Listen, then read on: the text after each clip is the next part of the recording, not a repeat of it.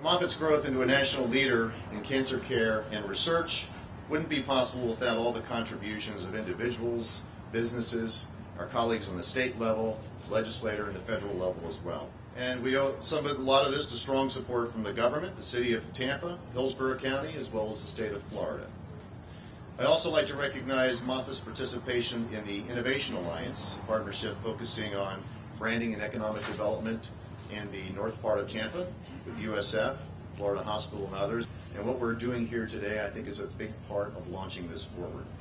The Florida legislature created Moffitt more than 27 years ago as a statute to serve as really a state resource for cancer care and research. Each year since then, the state has provided funding towards Moffitt's mission and helped us to grow where we are today. You may not know this, but after 27 years, begun by Lee Moffitt's efforts, this is now the third largest cancer center in the country. It's the only National Cancer Institute comprehensive cancer center in the state of Florida. And it's the biggest, thank you.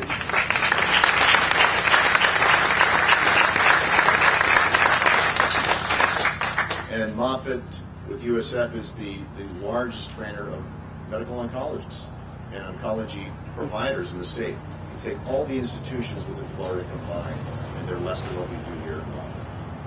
Moffitt's partnership with the state also strengthened our state's economy, creating thousands of jobs at Moffitt and also in the community. And the expansion that we're beginning today will create more than 600 construction jobs and several hundred permanent jobs when it finishes just 1 year from now. So it's my privilege now to introduce you to the man who started it all, Lee Moffitt.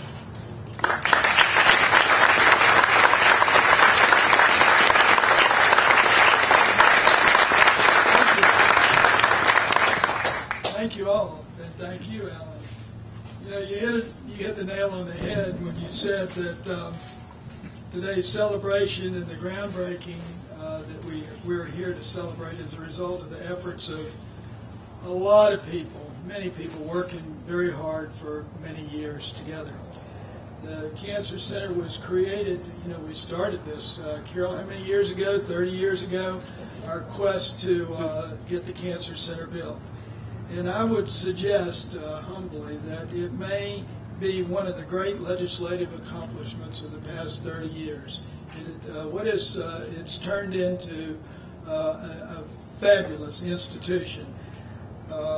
Every year that we've gone to the legislature, the state has contributed what it could. So, you know, some years they've been able to give us more than others, but they've never failed to help us grow to become the most respected cancer center and research institute, not only in Florida, but one of the great cancer centers in the world. And I'm so proud of the accomplishments of the doctors and staff and researchers at the Cancer Center for enabling us to get to the point where we are today.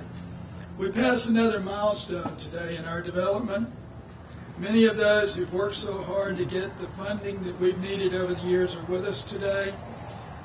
For example, the bill that passed, giving us the funding for this facility that we're going to break ground on today, was filed by Senator Rhonda Storms in the Senate, who could not be with us today, and Representative Jamie Grant in the House. I especially would like to recognize and thank Representative Grant. His tireless efforts leading the charge for us in the House helped us carry the day. And Jamie, I'd like you to stand up and be recognized.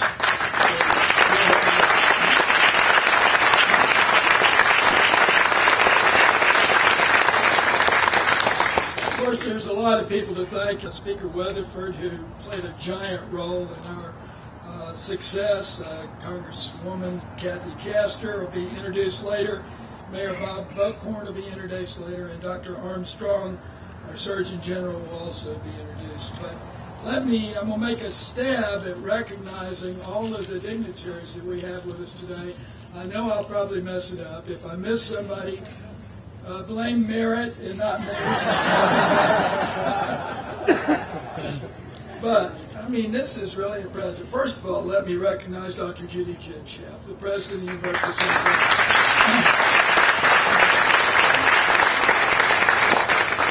From the local level, we have Commissioner Ken Hagan, I believe, is with us today, Mary Mulhern, Yoli Caprice, Commissioner, Councilman Suarez, are they here?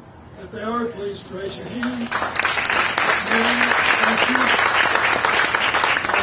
Along with Jamie Grant, of course, we have representatives from the legislature, Dana Young, Ross Spano, Kathleen Peters, Jake Rayburn, Betty Reed, Janet Cruz, Neil Comby, and I believe that's it. Have I forgotten anybody from the delegation?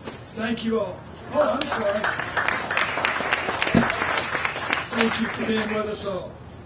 They were giants in the fight when we needed support during this last session of the legislature to get this cigarette tax bill passed.